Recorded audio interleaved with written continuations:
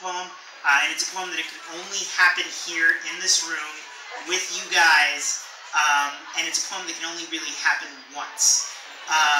And it has a little bit of a caveat, which is that Robert Frost, who was a great poet and also a great jerk, once said that great poetry really approximates the sound of sense, right? Which is, and his metaphor for it was the sound made by people speaking in another room with the door closed.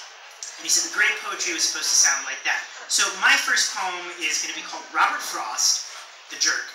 And it is going to be simply 20 seconds of silence while we listen to the people in the other room in the dining room. Beginning now.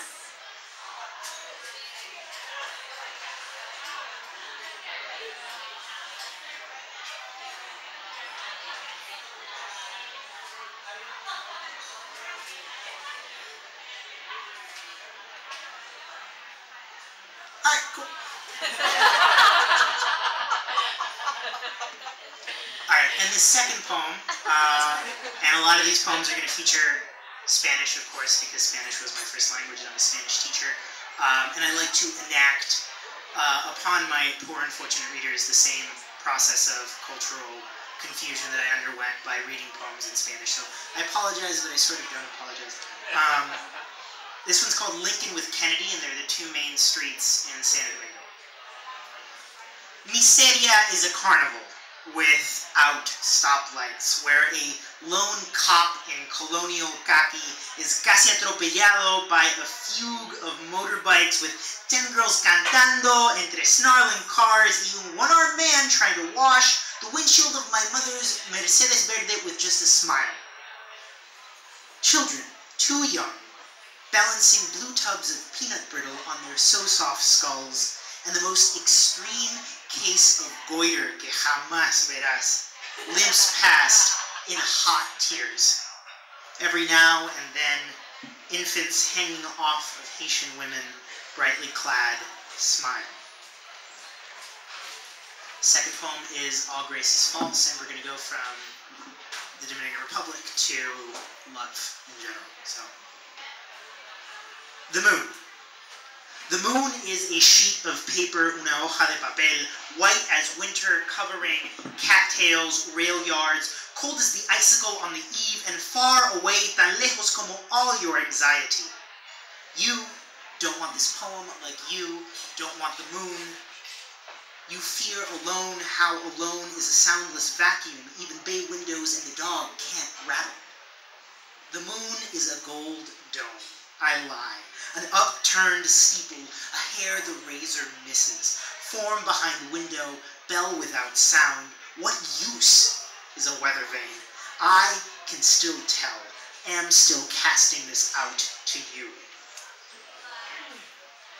The next one's called Roble, and it is somewhat of a sonnet.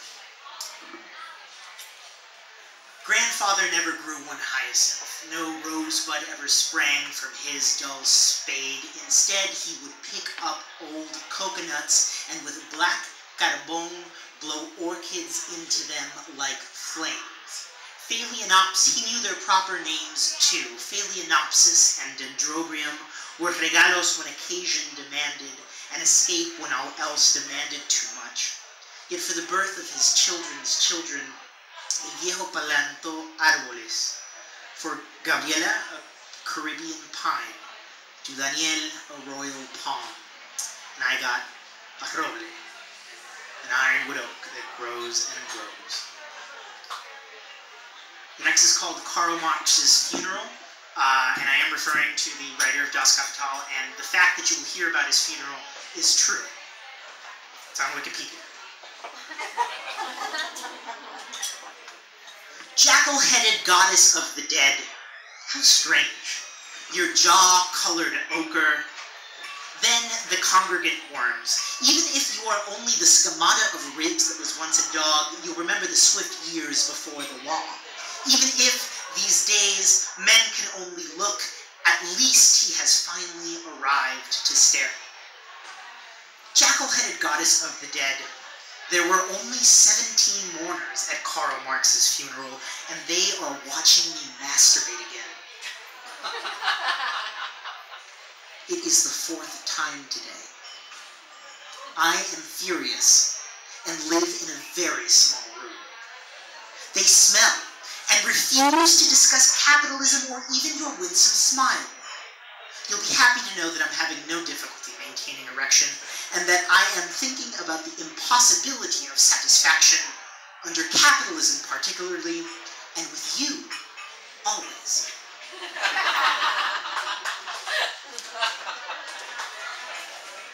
This next one is called Immigrant Fiction number 2. I don't know where Immigrant Fiction number 1 is. They came from, past, through, left, settling, they moved to, ran, away, fled. Then from, why did they go, to, his mother is, his father born into, they both forgot, job opportunities, or tied to. Just follow me. I know a man, have a friend, have heard of a place where we can all.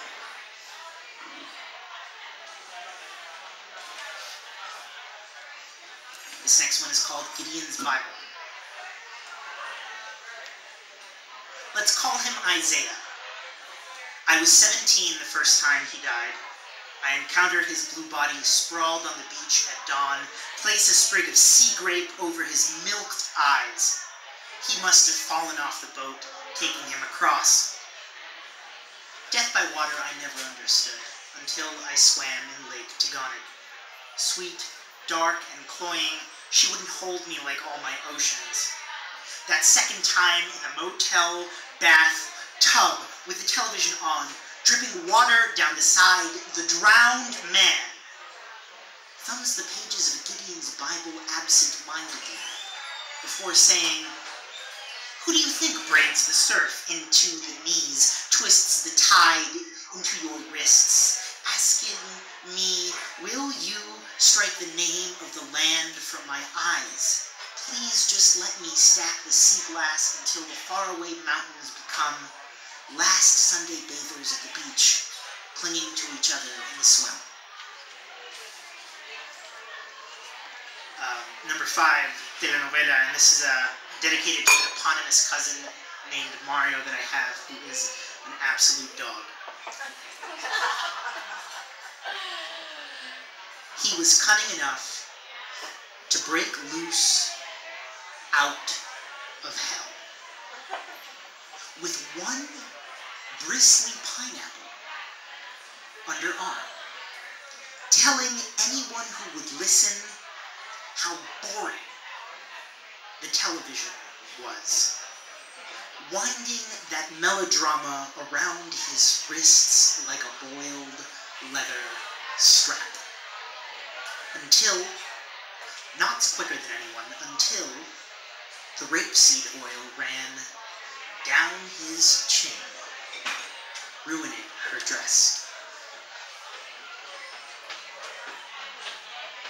This next one is called Blackout, and what you need to know about it is that the word apagón in Spanish means blackout. Cut current. Each neck snaps to attention, lights, fans, all flickering, fondling, stops.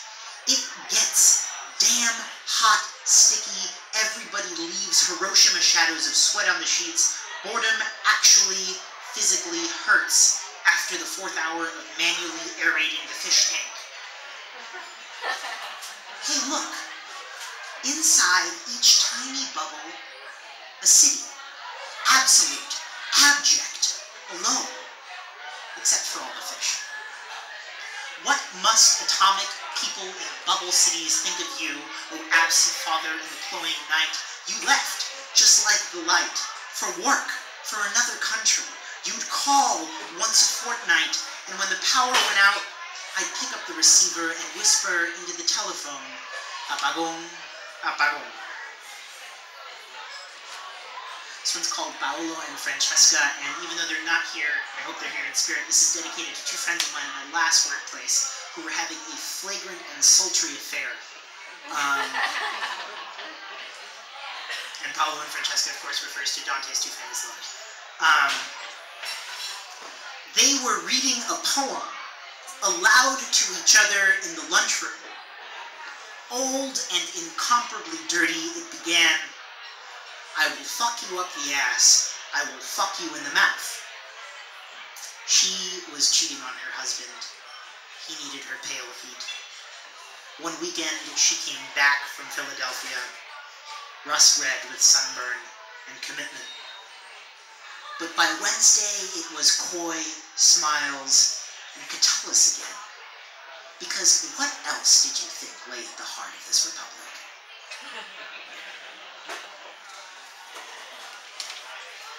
And if I may indulge you for two more, maybe three. I don't know. We'll see how we're feeling. This one's dark, and then the rest will be nicer. This one's called The Brief History of Laughter, and it begins with a Nietzsche quote, and there's nothing you need to know about it. Perhaps, if nothing else today has a future, our laughter may yet have a future. It's Nietzsche from Beyond Good and Evil, great book. Conrad's Typhoon. From the rained, ruined wheelhouse of the ship, the faint outline of a man, lashed to the railings, cackling mad. The barometer has dropped to its lowest, the world exploding as if someone had opened a vial of wrath. Bear baiting. Once the most popular sport in All England. Bears chained to a post, set upon for hours and hours by hounds. The roar and cachinnation of the crowd as a mastiff catches bear by the throat. That greedy, leering snort of the betters upon the bear as a dog is disemboweled by a swipe of the bear's paw. Amazement. The dog, half dead, holds on.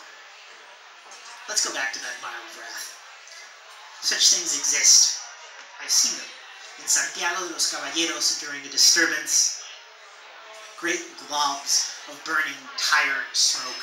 My father and I driving through the acrid street. A young brown boy, my age, appears, darts a rock, and then my father stops and pulls his gun. So this will be the last one. And it's called The Moon, a White Rabbit. According to the Chinese legend, a white hare prepares medicine on the moon with mortar and pestle. This is because the moon goddess stole the elixir of life from her dying husband and drank it and promptly left him.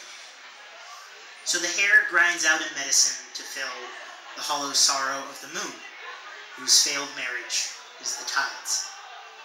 And I myself am about to flee north, which is a way the moon never wanders.